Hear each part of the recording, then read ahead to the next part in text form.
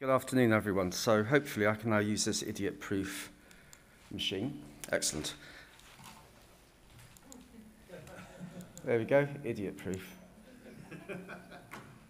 Right, so the first thing I learned as a cub consultant was when you're delivering a PowerPoint presentation, it should be like a mini-skirt, short enough to attract attention, long enough to cover the subject. Now, my colleague James Walker sends his apologies. He can't be here today, so if you're here for the engineering, you're out of luck. The good news is the talk is going to be somewhat shorter than I planned on. And the other thing that'll be quite entertaining is because there's been a frantic rewriting of this presentation over the weekend, some of these slides are going to be just as much a surprise to me as they are going to be to you as well.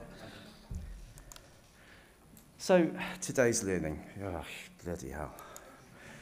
This has happened to me before at some point. So why do we want to reuse timber in existing buildings? Why do we want to use timber in existing buildings? How do we want to grade timber? And how do we assess timber strength? So actually, you can read the slide yourself. I've just stumbled over my English, but that's what we're going to be covering today. I'm just frantically waiting for the slides to jump ahead whilst I'm talking. So why reuse timber in existing buildings? Well, the UK target for net zero is 2050, and that's quite an onerous target to reach. And 10% of the UK carbon dioxide emissions come from the construction industry. And when we drill down into that figure, we can look at data from the Chartered Institute of Building. 40% of UK construction effort is based on refurbishment and maintenance of buildings. That's quite a big key part of the construction industry.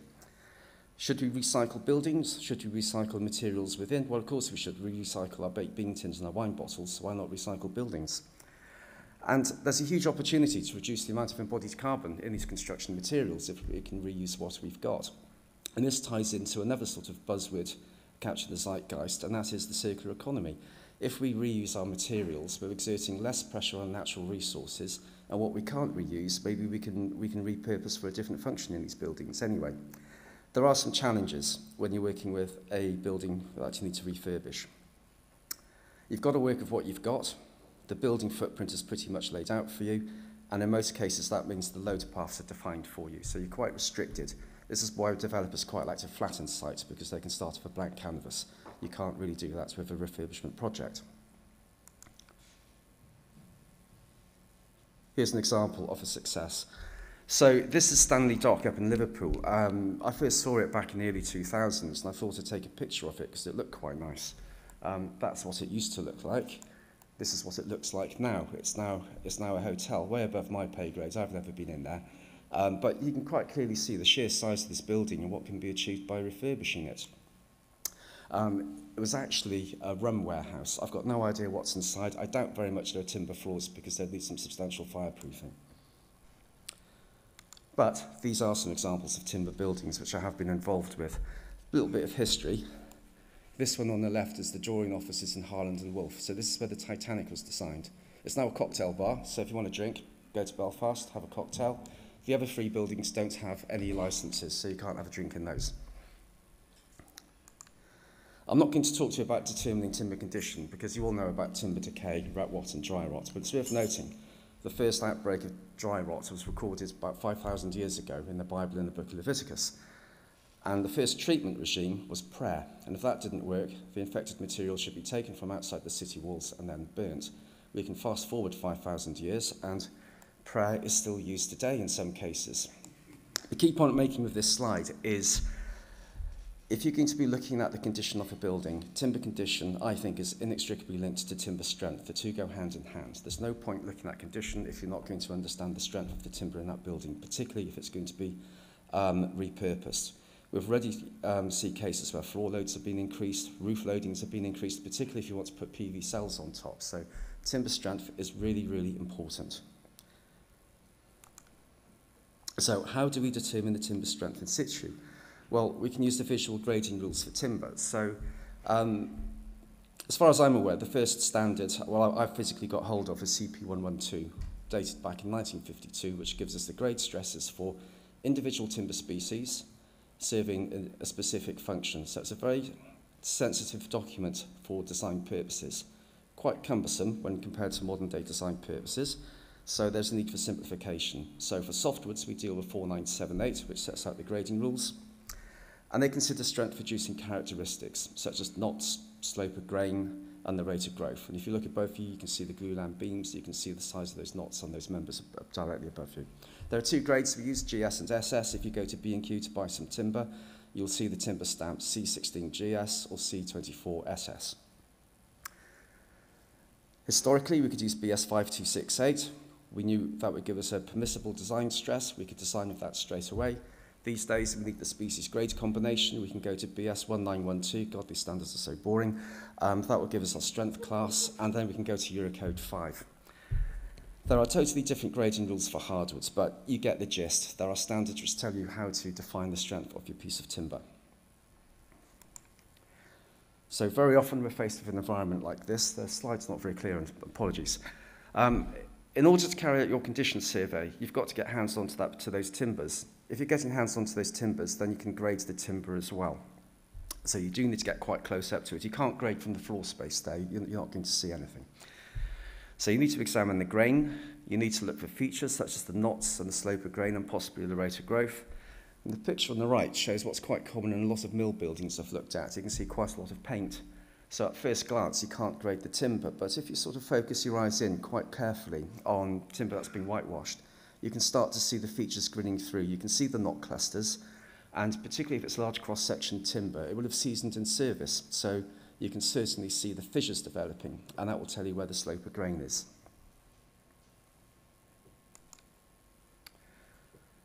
Series of pictures here with some explanation. Sometimes when the paint is too thick, you need to grit blast it in order to expose the timber. That's in the roof truss area. This is Smithfield Market. If you're dealing with intermediate timber floors, this is pretty easy. Lift up the floorboards along the external walls. You can do your condition survey. You can look for any penetrating moisture. Also, you lift up the floorboards at mid-span so you can assess the timber at where it's doing its maximum, where it's at its maximum point of work. So you can look at where it's deflecting the most.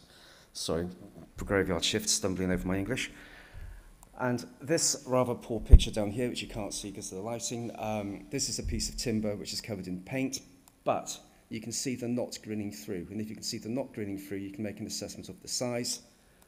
Underneath, you can see the fissure. That's running along the length of the piece of timber, so we're not too concerned about that. But if you go to the next slide,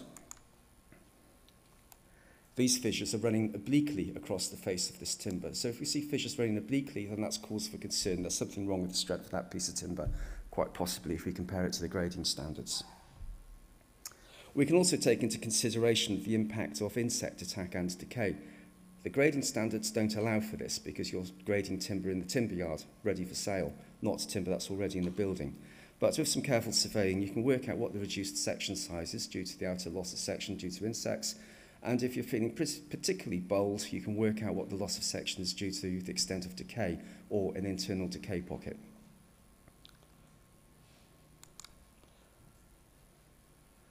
So, how do we grade timber in situ? We use the grading rules, and we can also make allowances. I've just mentioned about the fact that if you've got decay, insect attack, you can consider those as features, and you just work out what the reduced section size is, and you offer a grade on that reduced section size. What is really important, you must confirm the species you've got. I've been doing this job long enough now, and I've met enough conservation specialists and engineers and architects who've gone into a building, looked up, and declared the timber they're looking at as pitch pine. If anyone does that, it's absolute garbage. The only way you can tell what a timber species is by taking a sample and putting it under a microscope. So once you've confirmed the species, we've confirmed the grade, we can then work out what the strength of the timber is. Now, is that timber strong enough? If it isn't, there are some other considerations we can bring into play. We can look at the material properties of the timber. We can start to look at the density, because we know denser timber is stronger timber. We can look at moisture content.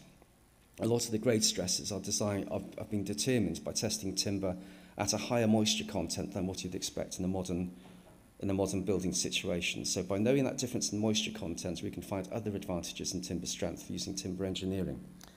And we can also do some load testing, which is a lot of fun, particularly if you've got a concrete block and a crane operator that's a bit bored. You can drop concrete blocks on bridge beams, or you can fill a building with water and measure how much the floor deflects, or you can chat to that gentleman on the left who gave a talk earlier today about his amazing piece of kit, which I'm going to try and use at some point.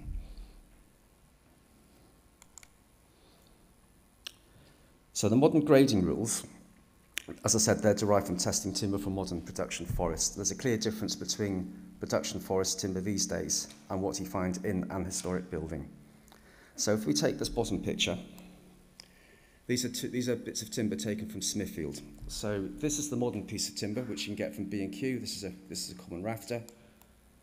This is the original historic timber. And as you can see, the rate of growth here is much, much slower than the rate of growth on the modern production timber. And the eagle-eyed amongst you might notice the small pocket of decay caused by water tracking down the shank of the nail, holding the nail gun through the rafter. In an historic building, our timber would come from trees looking like this, and it will give us good quality timber looking like this. However, modern grading rules, our timber will come from a tree like this, and give us timber looking like something like this, not from a tree like this at all. So timber from modern forests is faster grown, it's a much shorter cutting cycle, it's a much lower density, and it's just not as good. We can look at some grade stresses. So I like to talk about bending the rules. We're in the UK. Now, despite Brexit and the best efforts of the current regime, we are not limited to using UK rules. A piece of timber in the UK follows the same natural laws of the universe as a piece of timber in Europe or the United States. So, if we use our UK grading rules, we can look at European redwood. The most we can get out of it is C24 grade. If we know we've got European redwood from the Baltics, looking at the rate of growth, we can use some Scandinavian grading rules. There's no reason why we can't use Scandinavian grading rules in this country. We can get a much higher strength class than what we can get from the British standards. Equally, if we know if we've got pitch pine from the United States, UK we can get up to C24. If we start using American grading rules, for number 1 we can get to C27, or select we can get to C30.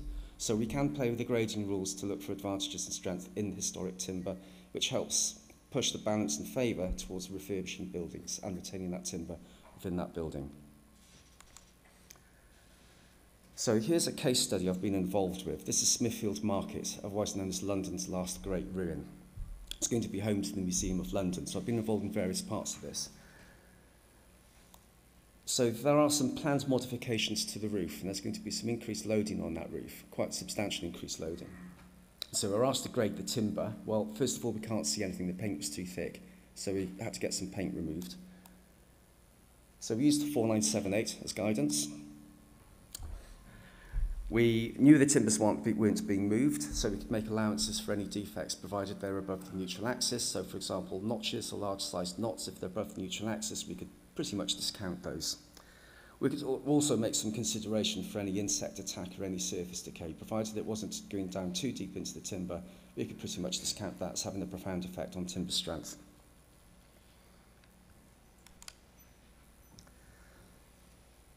We had limited access. There was also the issue of lead paint. That needed some sort of careful removal. And one thing we learned is that grit blasting timber is a lot quicker and easier than using the chemical peel. Using the chemical peel, if you want to repaint the timber afterwards, then there's always going to be a chemical residue which is going to affect the coating. So grit blasting is a pretty good way of doing this. We looked at a representative number of trusses where we stripped the paint off. We also looked at a representative number of areas of the timber purlins as well. We measured the density.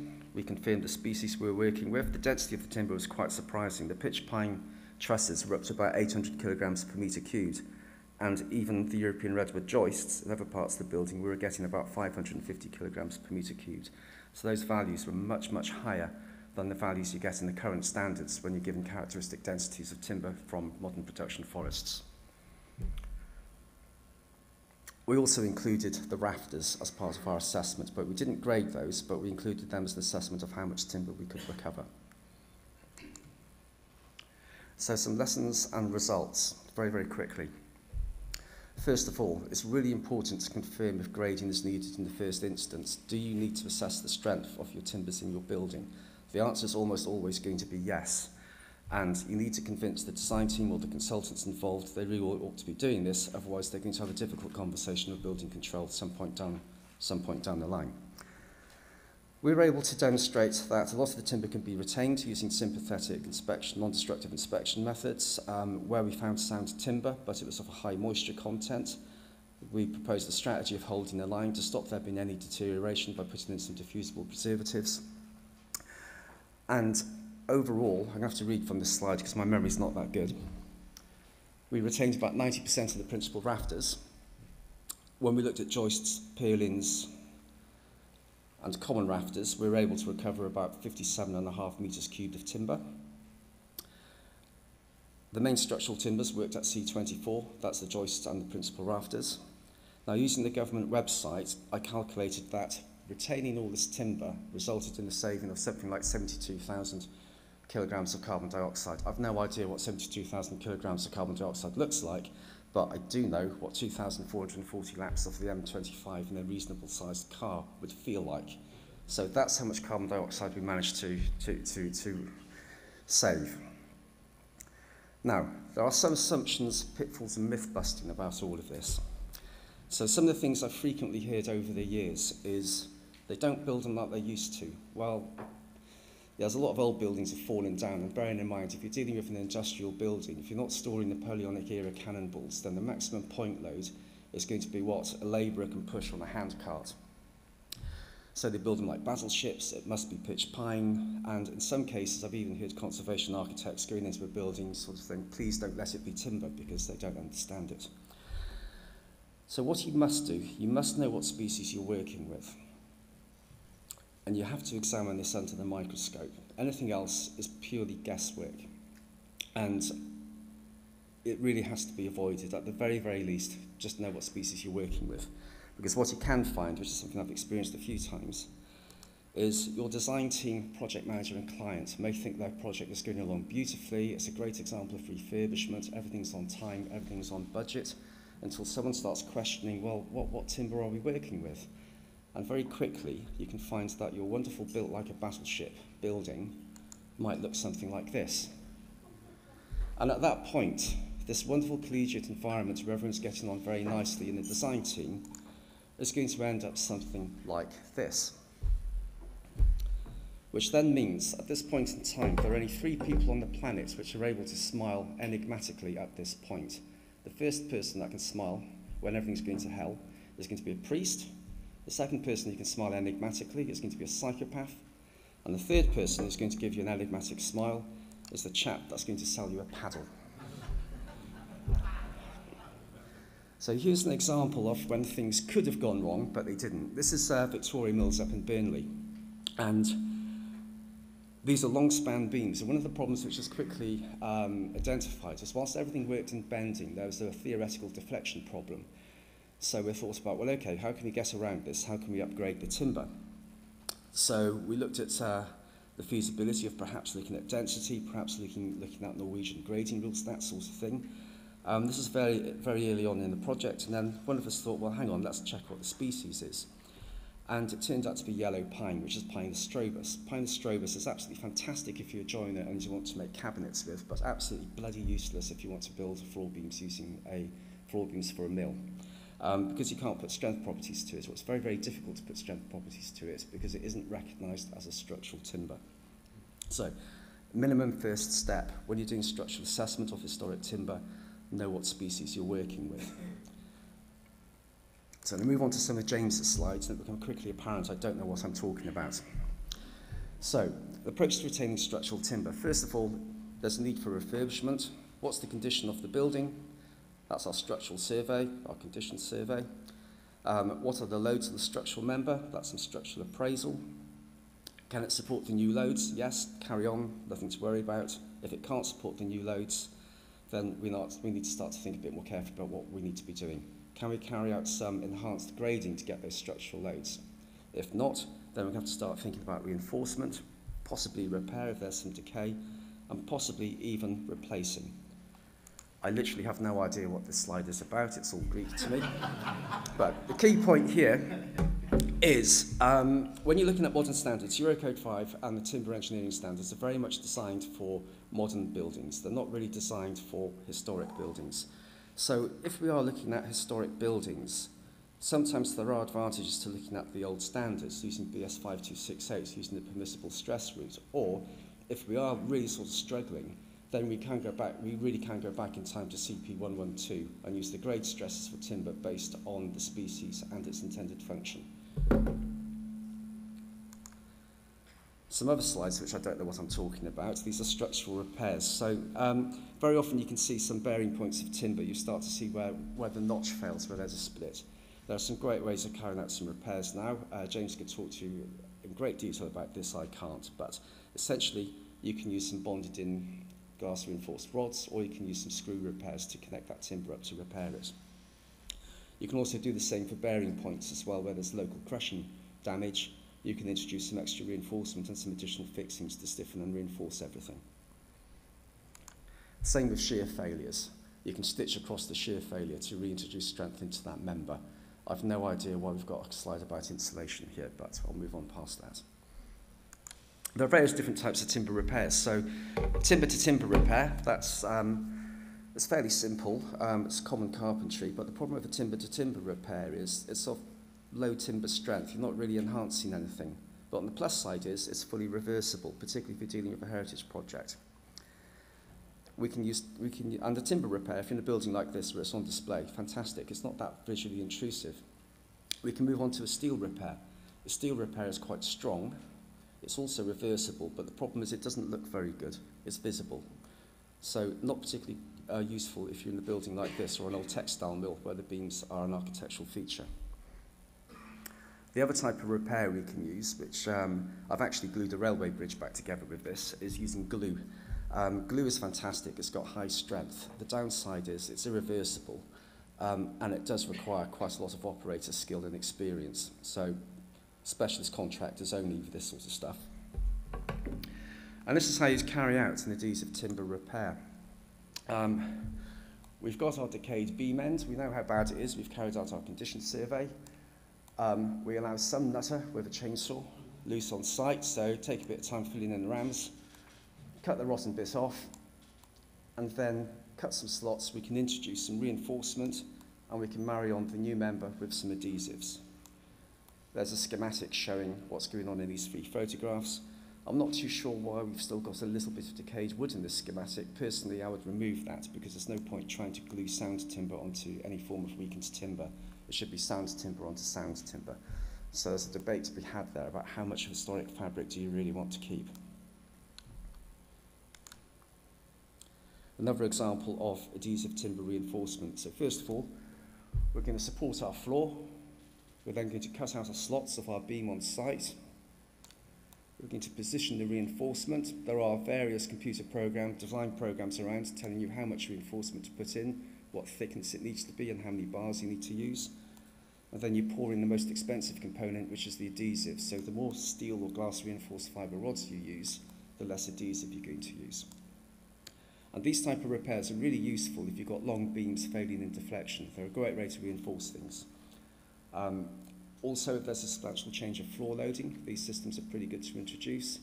And going back to the case study with Victoria Mills in Burnley, we had pine strobus, yellow pine floor beams. They're all reinforced using this system. Quite an expensive way of reinforcing the floor beams, but it's enabled the building to be reused with those original long spans. So, some conclusions. So, need timber condition surveys to establish the extent of biological and mechanical damage. And these are interlinked with strength assessments. You need to carry out both, in my opinion.